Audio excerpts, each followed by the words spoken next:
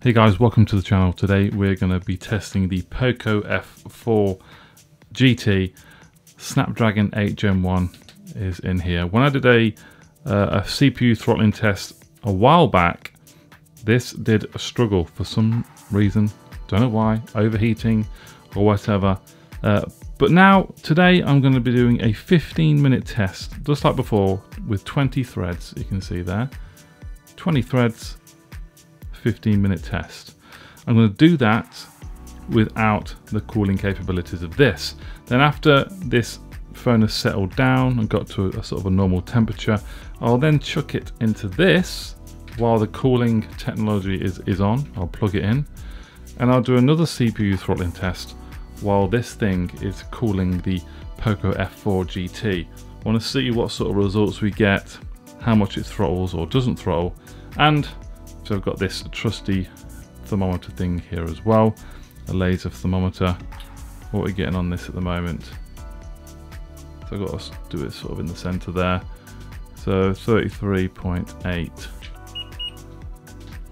33.8. Right, Snapdragon 8 Gen 1 POCO F4 GT CPU throttling test, go.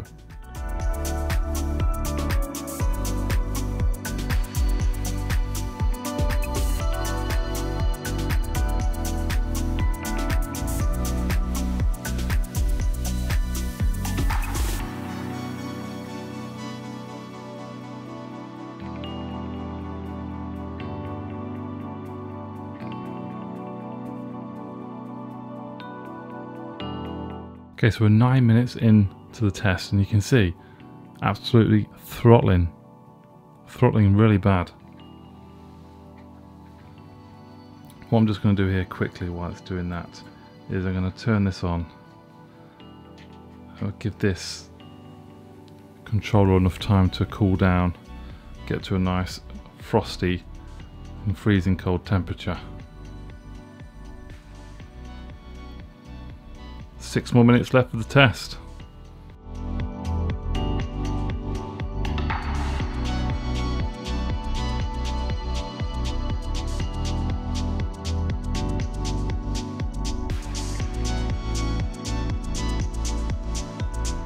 Okay, approaching the end of the test.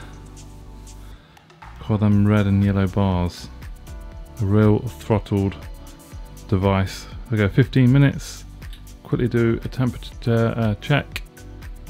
We are 42.6,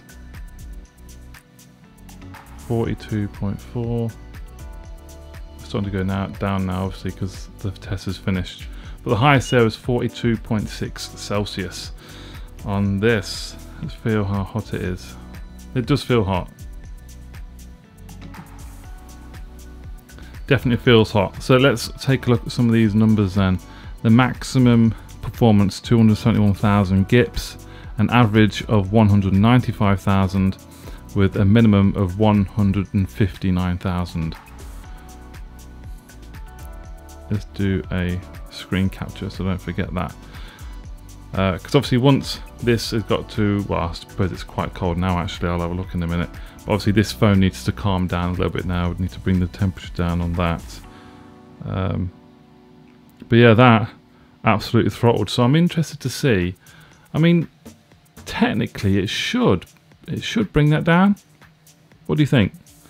Anyway, let's have a look at what temperatures we've got on this, the base here. That feels nice and chilly.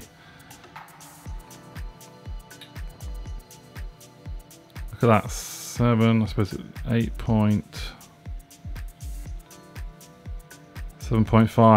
7.5 Celsius there, 7.6. It's cold. Oh, I'll put that way because block the fan. 7 Celsius, okay. Now, what time is it? It's 20 past 2, so I might give this 10 minutes to cool down and then we'll come back and do another test. Okay, so the time is, it's nearly 2:30, nearly 10 minutes. Let's see what temperature we're at. 32, 33. Yeah, come down dramatically. And obviously it's going to come down even more dramatically when it hits this gamepad cooler, or cooling gamepad. What we got here? 7.1 there. So it's about 7 Celsius. We're going to sit this in here.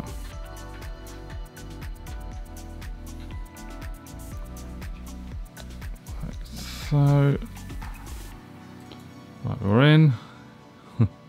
Now I need to wedge this up a little bit because the fan at the bottom, so I'm hoping I can do that with this and this, so we can all see what's going on still. Okay, so the controller was at 7 Celsius, so make sure this is right. Cool. Tell you what temperatures we're getting through the phone.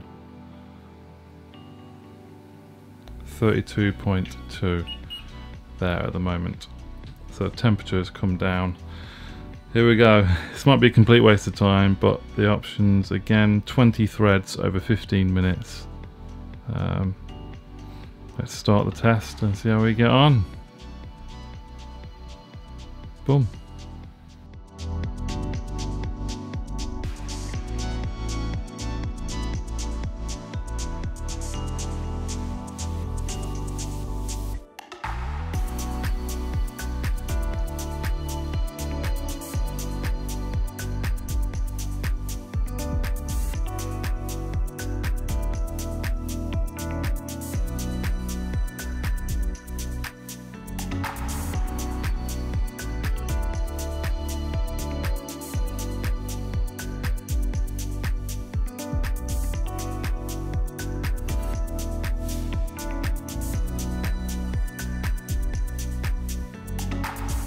There you go guys, nearing the end of the test.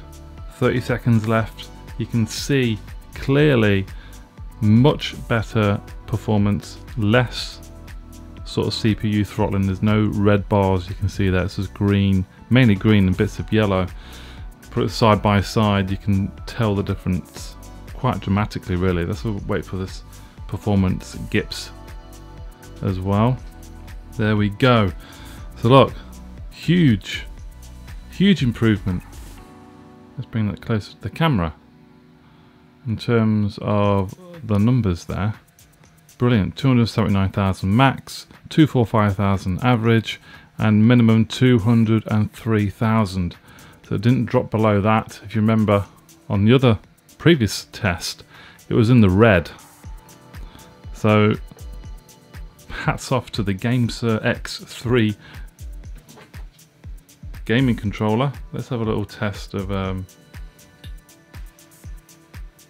temperature. What we're at, 37.4.3 there.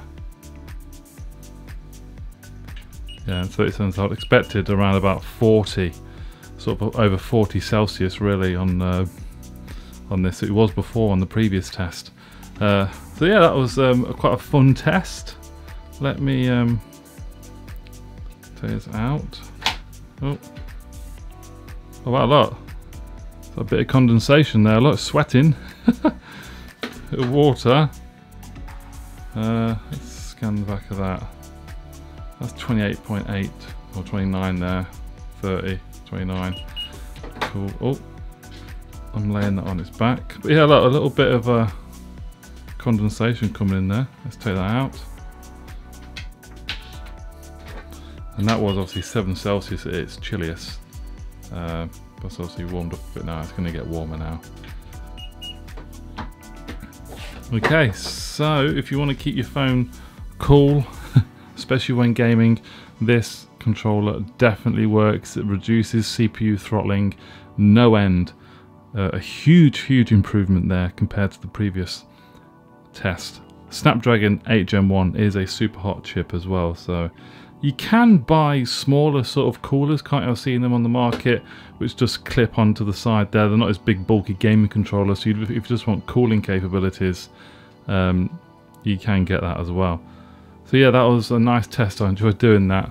Any questions, pop them down below. What are your thoughts on this test? It was pretty cool. Obviously, scientifically, that should have happened anyway, I think. So yeah, but that was interesting. Thank you very much for watching, guys. If you've liked this video, give the video a thumbs up, subscribe to the channel, and I'll see you very soon. Bye bye.